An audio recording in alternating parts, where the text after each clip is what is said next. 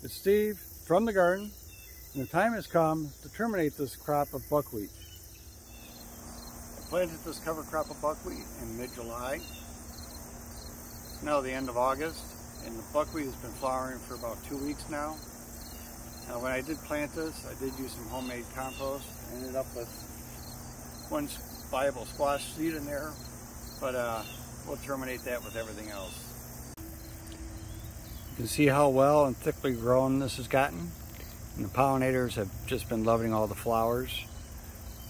I've seen at least 5 different species of pollinators visiting. So step one is going to be cutting all this vegetation down. Now my choices are I could use like a weed whacker, but that tends to scatter the vegetation everywhere. Another choice would be run it over with a lawnmower, but I don't have a push mower, and I think if I tried to put my lawn tractor on top of this bed, I would have to rename this video to Termination of Cover Crop Ends in Disaster.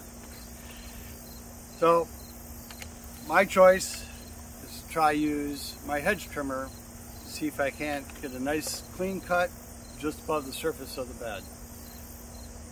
And I've never done this before, so we'll just see how it goes.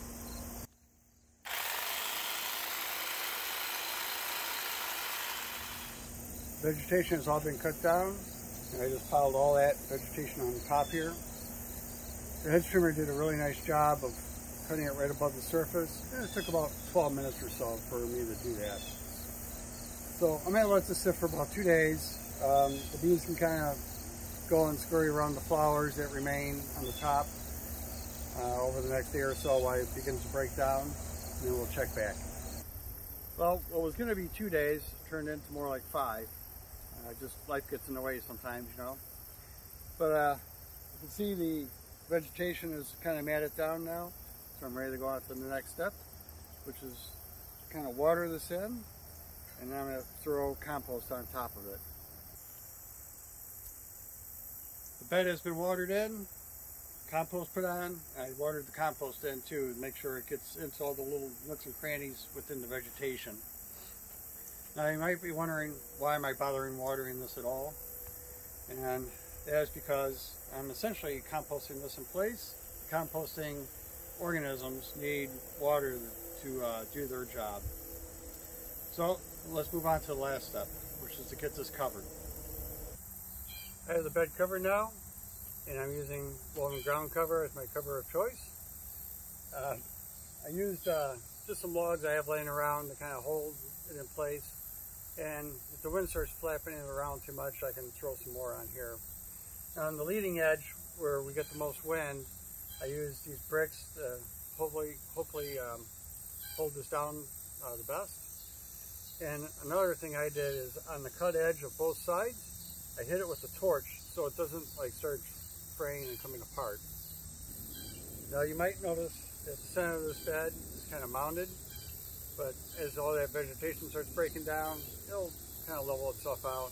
And when I go to use the bed next, if it's still a little off, I can just use a rake or something to kind of level it off.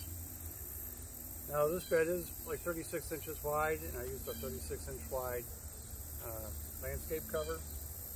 And while it doesn't cover the edges perfectly because of the mounding, it'll be good enough. And my next plan for this bed is to put garlic in it. But that won't be for a couple of months yet.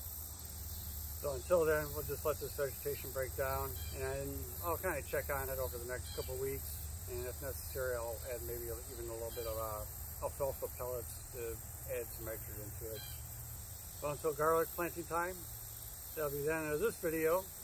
Hope you enjoyed, got something out of it, and we'll see you on the next one.